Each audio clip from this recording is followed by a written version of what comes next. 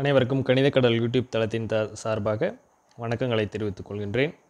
அதற்கு முன்பாக 2019ஆம் ஆண்டு நடைபெற்ற முதுகலை பட்டதாரி ஆசிரியர் தேர்வில் வெற்றி பெற்று செலெக்ஷன் லிஸ்ட்டில் இடம்பெற்ற அனைத்து முதுகலை ஆசிரியர்களுக்கும் என்னுடைய பாராட்டுகளையும் வாழ்த்துக்களையும் தெரிவித்துக் கொள்கின்றேன். இந்த செலெக்ஷன் லிஸ்ட் அப்படின்றது டென்டேட்டிவ் செலெக்ஷன் லிஸ்ட், கிட்டத்தட்ட இதுதான் ஃபைனல் செலெக்ஷன் லிஸ்ட்டாக இருக்கும். இதில் இருக்கிறவங்க யாரும் வெளியில் போகிறதுக்கு வாய்ப்பு கிடையாது. 100% அவர்களுக்கு பணியானது காத்து கொண்டிருக்கின்றது. இப்போ இந்த செலெக்ஷன் லிஸ்ட் எதன் பேசிஸ் அடிப்படையில் விட்டுருக்காங்க அப்படின்னா, நோட்டிஃபிகேஷனில் வெளியிடப்பட்ட பேக்லாக் வேகன்சி மற்றும் கரண்ட் வேகன்சி எவ்வளவு சொன்னாங்களோ அதற்கு மட்டும்தான் வெளியிடப்பட்டிருக்கிறாங்க. நம்மளுடைய எதிர்பார்ப்பான செகண்ட் லிஸ்ட் இதிலே சேர்த்து விடுவாங்கன்னு நம்ம எதிர்பார்த்தோம். ஆனால் அது ஒரு வருத்தம் அளிக்கிறது. கண்டிப்பாக இதனை தொடர்ந்து வேணால் செகண்ட் லிஸ்ட் வருவதற்கான வாய்ப்பு உள்ளது. இப்போ விடப்பட்ட இந்த செலெக்ஷன் லிஸ்ட்டினுடைய ஒரு அனலிட்டிக்ஸ் தான் நம்ம இப்போ பார்க்க போகிறோம். இது எதன் பேசிஸில் விடப்பட்டாங்க அப்படின்னா, கம்யூனிட்டி டர்ன், அதாவது செலெக்ஷன் டர்ன் அப்படின்னு கொடுத்துருப்பாங்க மேலே. இந்த GT, PC, BCM, MBC, SC, SCA, ST இப்படின்னு கொடுத்துருப்பாங்க. இதுக்குள்ளே சப் வந்து சப்கேஸ்டாக, அதாவது ஜிடி தமிழ், அதாவது ஜிடிடின்னு இருக்கும், ஜிடி உமன் இருக்கும், அதாவது ஜென்ரல் டர்னில் உமன் இருக்கும். இது மாதிரி கேட்டகரி எல்லா கேஸ்ட்லேயுமே வரும். இப்போ நம்ம ஜென்ரல் டர்ன்னா என்ன கட் ஆஃப், பிசினா என்ன கட் ஆஃப், பிசிஎம்னா என்ன கட் ஆஃப், எம்பிசினா என்ன, எஸ்சினா என்ன, எஸ்சிஏ என்ன, எஸ்டி என்னன்னு நம்ம பார்க்க போகிறோம். இப்போ நம்ம பார்க்கக்கூடிய சப்ஜெக்ட் பார்த்திங்கன்னா மேத்ஸ், ஃபிசிக்ஸ், கெமிஸ்ட்ரி. ஸோ இப்போ மேத்ஸுக்கு ஜென்ரல் டர்னில் கட் ஆஃப் என்னன்னு பார்த்தீங்கன்னா 88, பிசிக்கு பார்த்தீங்கன்னா 83, பிசிஎம்முக்கு பார்த்தீங்கன்னா 81, எம்பிசிக்கு பார்த்தீங்கன்னா 82, எஸ்சிக்கு பார்த்தீங்கன்னா 79, எஸ்சிஏவுக்கு 74, எஸ்டிக்கு 67. இப்போ வந்து பார்த்திங்கன்னா இந்த 88 ஜென்ரல் டர்ன் கட் ஆஃப் அப்படின்னா, இதுக்குள்ளேயே இந்த ஜென்ரல் டர்ன் தமிழ் மீடியம் இருந்தாங்கன்னா அதில் இருப்பாங்க.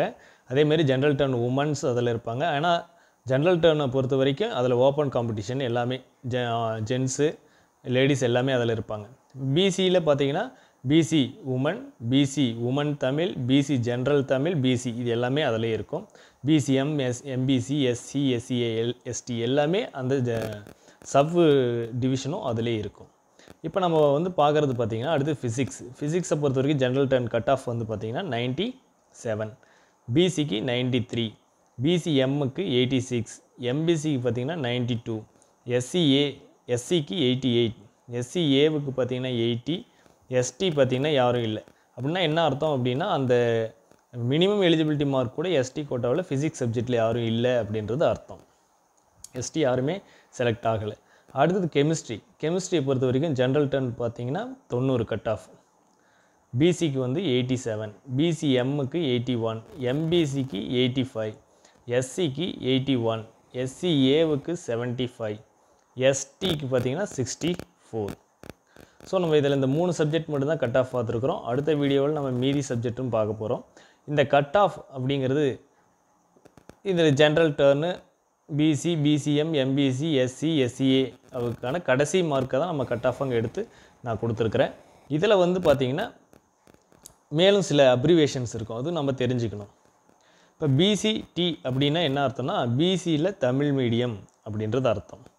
பிசிடி மேலே ஒரு ஸ்டார் இருக்கும். அப்படி இருந்துச்சுன்னா என்ன அர்த்தம்னா, பிசி தமிழ் மீடியம் யாரும் இல்லாததுனால அந்த பிசி கேட்டகரிக்கு அந்த சீட்டை அலாட் பண்ணியிருப்பாங்க. ஸோ ஸ்டார் இருந்துச்சுன்னா அந்த இடத்துல தமிழ் மீடியம் இல்லாததுனால அது இங்கிலீஷ் மீடியம் படித்தவங்களுக்கு அலாட் பண்ணது அப்படின்றது அர்த்தம்.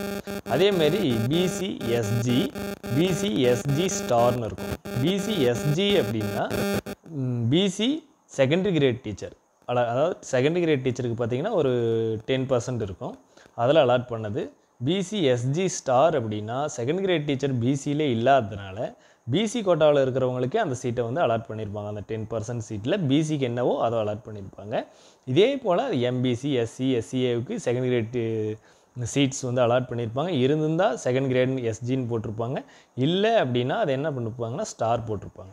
ஸ்டார்னால் என்ன அர்த்தம்னா, அந்த கோட்டாவில் ஆள் இல்லை அப்படின்னா அந்த ஜென்ரல் கோட்டாவில், அதாவது கன்சர்ன் கோட்டாவில் அதை English medium படித்தவங்களுக்கு Tamil D ஸ்டார்னால் Tamil மீடியத்தை ஒதுக்கிடுவாங்க. SG ஸ்டார்னால் அந்த கம்யூனிட்டியில் இருக்கிறவங்களுக்கு அந்த செகண்ட் கிரேடு சீட்டை வந்து அலாட் பண்ணிடுவாங்க. அப்புறம் முக்கியமானது என்னென்னு பார்த்தீங்கன்னா பிவி பார் சிவின்னு இருக்கும் மேலே. இது ஒரு சிலர் வந்து சிவினா சர்டிஃபிகேட் வெரிஃபிகேஷன் நினச்சிருப்பீங்க. அப்படி கிடையாதுங்க. பிவினா பேக்லாக் வேகன்சி, சிவினா கரண்ட் வேகன்சி. ஏன்னா நமக்கு நோட்டிஃபிகேஷன் அப்போ பேக்லாக் வேகன்சி, கரண்ட் வேகன்சின்னு 2 விட்டுருப்பாங்க. ஸோ நம்ம கரண்ட் வேகன்சியில் எத்தனை சீட்டு, பேக்லாக் வேகன்சி எத்தனை சீட்டு நம்ம தெரிஞ்சு வச்சுருப்போம். ஸோ நம்ம அந்த சீட்டில் நம்ம எந்த சீட்டில் நம்ம இடம் பெற்றிருக்கிறோம், பேக்லாக் வேகன்சிலேயே நம்ம போயிருக்கிறோமா இல்லை கரண்ட் வேகன்சியில் இருக்கிறோமா அப்படின்றது தான் இந்த பிவி பார் சிவிங்கிறது. ஸோ இதில் இன்னும் நிறைய நோட்டிஃபிகேஷன்லாம் இருக்குது. அதெல்லாம் நம்ம அடுத்த வீடியோவில் பார்க்க போகிறோம். மற்ற சப்ஜெக்டையும் அடுத்த வீடியோவில் நம்ம பார்க்க போகிறோம். ஸோ இதுதான் இந்த ஆண்டில் தேர்வு செய்யப்பட்ட முதுகலை ஆசிரியர்களுக்கான மேத்ஸ், ஃபிசிக்ஸ், கெமிஸ்ட்ரிக்கான கட் ஆஃப். இப்போ இந்த டென்டேட்டிவ் செலெக்ஷன் லிஸ்ட் விட்டாங்க. அடுத்து என்ன ப்ராசஸ் நடக்க போகுது அப்படிங்கிறதையும் நம்ம அடுத்த வீடியோவில் பார்க்க போகிறோம். ஸோ இந்த வீடியோவுக்கு ஸ்கிப் பண்ணாமல் பாருங்கள். உங்களுடைய சந்தேகங்கள் எதாவது இருந்தால் கமெண்ட்டில் தெரிவிங்க, லைக் பண்ணுங்கள். கேள்விகளுக்கான உங்கள் சந்தேகங்களுக்கான பதில்கள் கண்டிப்பாக உங்களுக்கு அனுப்பப்படும். மிக்க நன்றி.